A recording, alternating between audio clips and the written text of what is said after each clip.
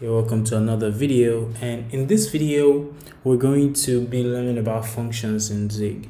So I recently switched to the Helix editor because I wanted to learn something new. I wanted to stick close to working with terminals, so the latest editor that I'm going to be using is going to be Helix. Of course, you can continue to use VS Code, it's still going to work as expected, but I just wanted to challenge myself and learn something new, so I decided to switch to the Helix editor. So I'm still learning the editor, so I'm not super familiar with it or productive in anything for now, but hey. So I'm going to open up the project using Helix, and of course I could open up the main.zig file here. So like I said, in this video we're going to learn about functions. So we're going to learn about functions, what to name your functions, and the rules of how you can name your functions. What does functions contain, statements and everything, return types and parameters and things like that. So first of all, what are functions? Functions are reusable pieces of code. So they're usually just blocks of code that we can reuse multiple times in our program. Okay, so a function is something that you could put some statements in to perform those operations, and then they can optionally return a value. So for example, main function that we see here, this is actually the entry point to our program. So the operating system is going to call this function to start executing our program, and whatever it is you have inside of these curly braces is going to be the body of the function. So a function is going to have the body of a function is going to consist of multiple statements. So statements are simply just something like, for example, std log.info, and then logging something out. So this is a statement, for example. So a statement is just something that you should already get used to. So right, okay. So a function can contain one or more statements, and before we get into statements though, I need to get back to naming rules. So how do you name your functions? What are the rules that you have to follow to be able to create a function? So we already know how we create our main function, and to do that is actually really simple. I need to delete this. Right. So to create a new function, we have an optional visibility modifier. We have the fn keyword. So I'm going to create a function here just to show you exactly how it's done. So we already have our main function, like I said, and so we're going to create a function that takes two numbers, adds them together, and gives us back a result. So to do that, we're going to have a visibility modifier. So a visibility modifier is, for example, we're trying to make our function public. So this file, this main.zig file, is a module in Zig. Okay, so a module is simply just like a grouping of functions and structs and whatever. So this file is a module. So if you want this function to be accessible by other files in your code, then you can prefix it with this pub keyword. So if you want it to be private to this module, if you want your function to not be able to be accessed by other files, because everything the function needs to do, it should be self-contained in this module, then you could leave off the pub modifier to say, hey, this is going to be private to this module, and then you could have the fun. So this fn keyword is simply saying that we are trying to define a function, or we're declaring a function. So we're going to have add.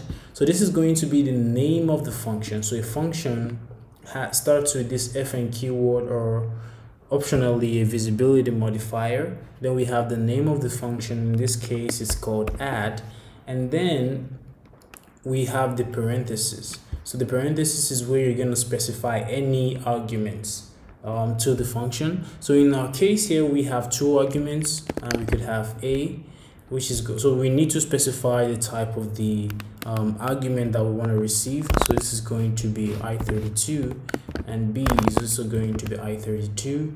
And after specifying the arguments or parameters, whatever you want to call it, then we have to specify a return type.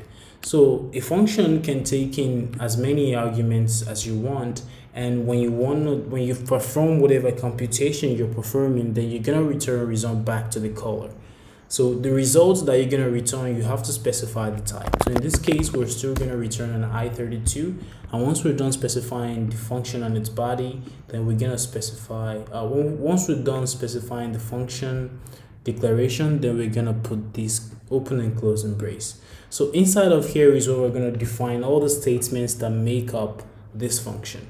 So in our case, it's a very simple thing to do. We're just going to have a var result equals a plus b, and then we're going to return result. Of course, we could condense this into just one statement by just returning a plus b, but I just wanted to show you what it means to have statements in your program, in your function. So here you see we have a variable declaration called result, and we say this is equal to a plus b. So this is going to evaluate these two this expression, and it's going to turn it, and it's going to save the result of this expression into this variable. And so this is a statement. This is one thing that the function just executed, and then we're taking that result and we're saying, hey, we're done with this computation. We want to return the result back to whoever called this function. So that's exactly what we're gonna do right now. So what we're gonna do is we're going to say var res equal to add. So what I'm doing is I am calling this function. So I'm calling this function by the name. I'm simply saying, hey, I want to add something. So as you can see, we have some help from the editor here, which is showing us the parameters that make up, this function's definition. And so what we're gonna do is we're gonna add 30 plus 40, and I'm gonna put a semicolon at the end. Now I want you to notice something, that for every statement in your program for Zig, it is terminated using this semicolon. So whenever you see a statement terminated with a semicolon, or wherever you find a semicolon in Zig, it's mostly a statement. You've made a statement and its statements are terminated by semicolon. So that's how you identify statements in Zig. So once I have my variable res, you can see it's saying that on use local variable, so I have to use the result. So what I'm gonna do is std log.print and std log.info, add in 30 plus 40 is going to equal to res. And so the add function takes those two parameters, adds them together, returns a result, and we get that result and we print it out here. So if I save that and I just do zig build run, and what is this? This is okay. So there is, I forgot something here. I forgot the brace to specify the placeholder parameter. All right, so that should work now. And there we go. So adding 30 plus 40 is equal to 70, and there you go. So you can see that a function can take parameters, can take return, can return values. So if you're having a function that does not, you can have a function that does not take any parameters or does not return any value. So for example, you could mix and match all of this. So in this case, print name is going to take in a parameter, which is going to be a const array of U8, which is basically just a slice of U8. We're going to talk about slices in later videos. And as you can see here in the return value section, I specify void. So void is simply saying that this function is not going to return anything. And I can do std.log.info again, and then I'm gonna specify, I want to specify that this is a string and name. So now what I can do here is to just call print name, and what this is going to do, so I'm going to specify my name. So this is the argument that we have for the name here. So this is what I just passed in the print name, and if I do zig build run, you're gonna see that the name that's going to come out is going to be Adebayo. And as you can see, this function just printed the name without actually returning a result. So yeah, so another thing you need to know is naming rules for functions. So how do you name your functions? In order to be able to properly name functions in Zig, you have to use either uppercase or lowercase characters A to Z and underscores. So those are the combinations that you can use. You can have special characters like dollar signs, You can have special characters like dollar signs or hyphens. It's not gonna work. So you can use underscores anywhere you want in your function names. It's gonna work as you might expect, but you cannot have dollar signs and stuff like that. I mean, you cannot have special characters in your function name. So it's gonna be like lowercase, uppercase, A to Z characters and underscores.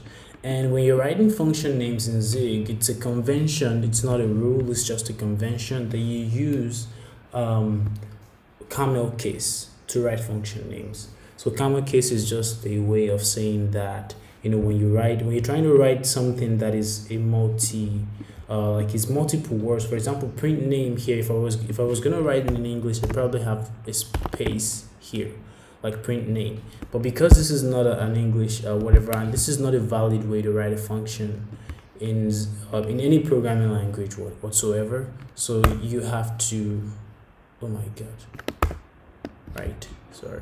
So you have to, I thought I made a big mistake there. So you have to have this. So it's a capitalization after the first word, and so that's how you write. That's what camel case is. And if you really want to have, like, I don't know, spaces between your function names, Zig allows you to do that, and it's using this at quotes start and end.